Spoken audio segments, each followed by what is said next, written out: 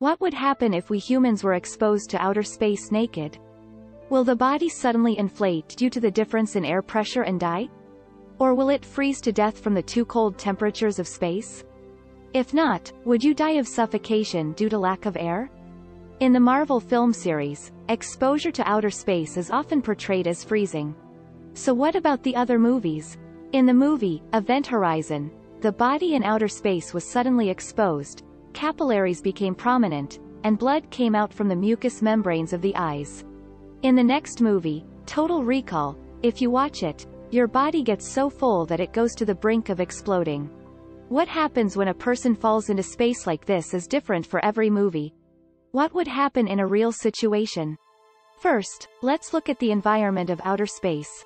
Outer space is weightless, the temperature is minus 270 degrees, close to absolute zero, and since space is a vacuum, the atmospheric pressure is zero and there is no air.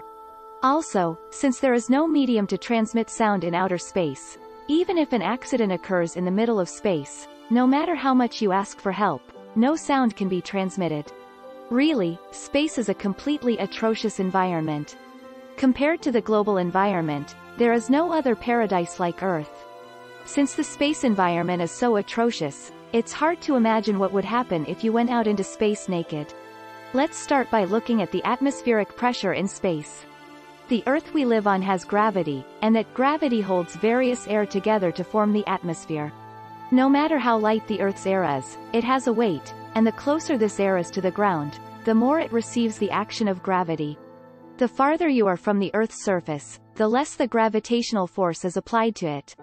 This must be natural, right? The lower you go to the center of the Earth, the stronger the gravitational pull. In other words, atmospheric pressure is the pressure exerted by the weight of air. But in outer space there is no gravity, which is why there is no air, and because there is no air, there is no pressure. Of course, it's not that there's no atmosphere at all in space, but the amount is so small that it's almost meaningless, so it's safe to say that the atmospheric pressure in space is virtually zero. The atmospheric pressure on our Earth is 1 at sea level, but the atmospheric pressure in space is 0. Because of this, some people thought, because of the difference in air pressure from the outside, it was thought that the body itself would explode in a short time as oxygen etc. escaped from the inside of the body in an instant. But this is never true.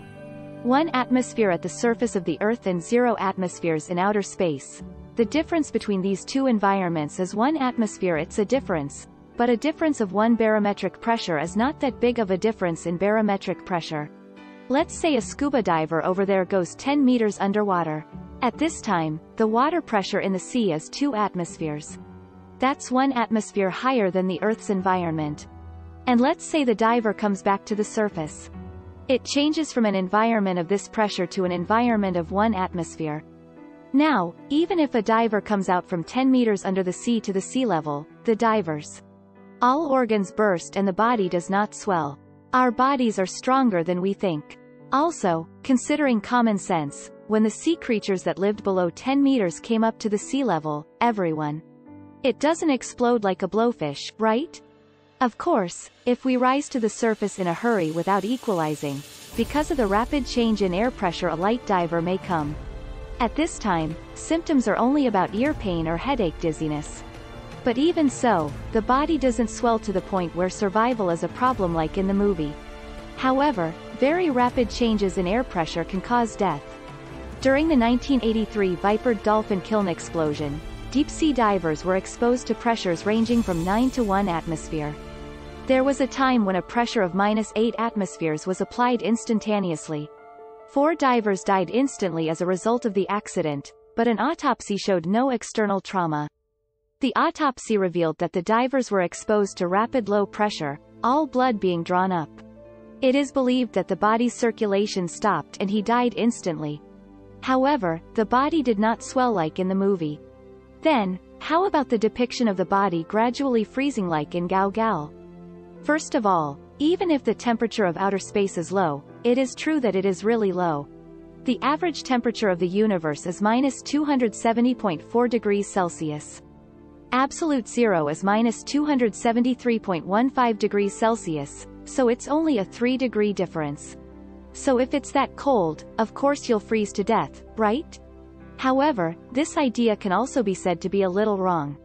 Because there is no air in outer space, there is little medium to transfer heat to the human body.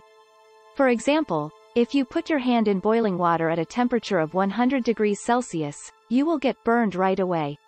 But even if you go into a dry sauna at 100 degrees Celsius, you won't get burned right away. In other words, the smaller the medium through which heat is transferred, the slower the heat conduction. In outer space, where there is no medium to transfer heat, there is almost no heat conduction. Most of human heat is released only in the form of radiant heat. Our body temperature doesn't drop as quickly in space as we might imagine.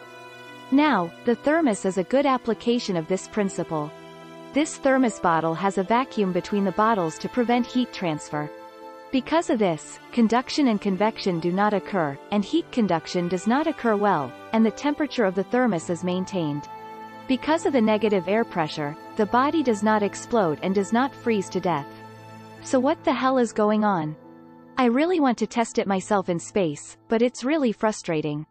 Still, since we've actually had a few accidents happen in space, we can predict what's going to happen. This is good news for my brother because he doesn't have to run the experiment himself. In 1965, Jim LeBlanc, a spacesuit tester at the Johnson Space Center in the United States, had an accident where he was exposed to low pressure for 15 seconds. But he fortunately only fainted and did not lose his life. There are other cases. On March 18, 1965, Alexei Leonov of the Soviet Union performed the first spacewalk. At this time, Alexei Leonov's mission was to put on a spacesuit and go out into space and then return to the spacecraft. However, this Leonov went out into space and did a good spacewalk, but he fell into a situation where he could not return to the spacecraft. At that time, the air pressure inside the spacecraft and the air pressure in space were different, so the spacesuit was inflated.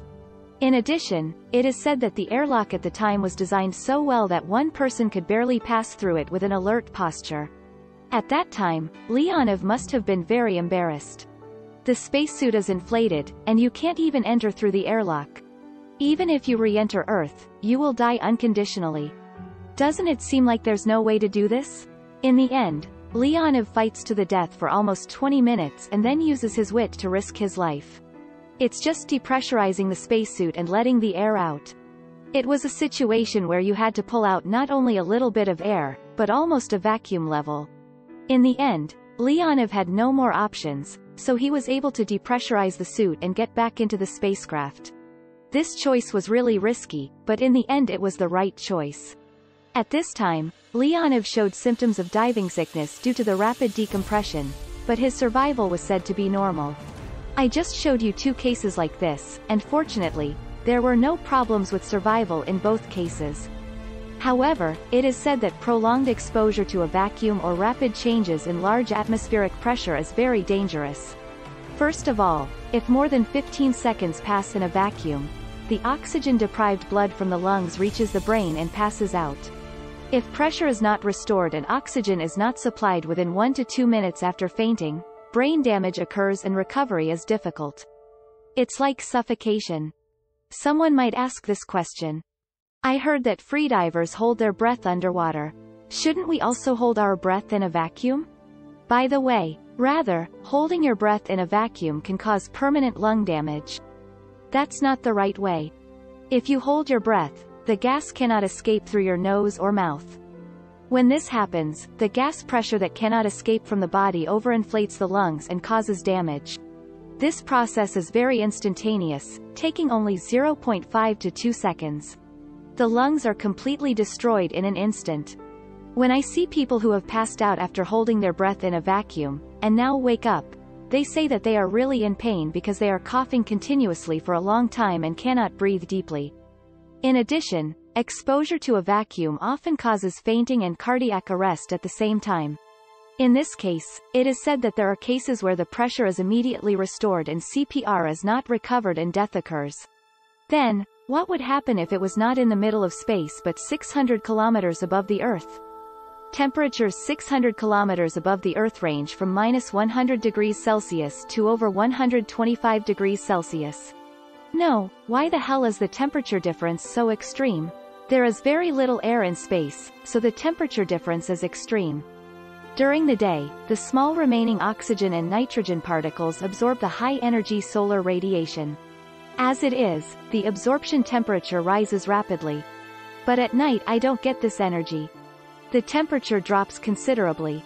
So, if we fall into this environment, even if it is a vacuum and heat conduction is poor, if we are exposed to -100 degrees Celsius for a long time, we will gradually lose body heat and eventually die from hypothermia. Now, what would happen if a person were tossed into outer space in this way? We explored the question together.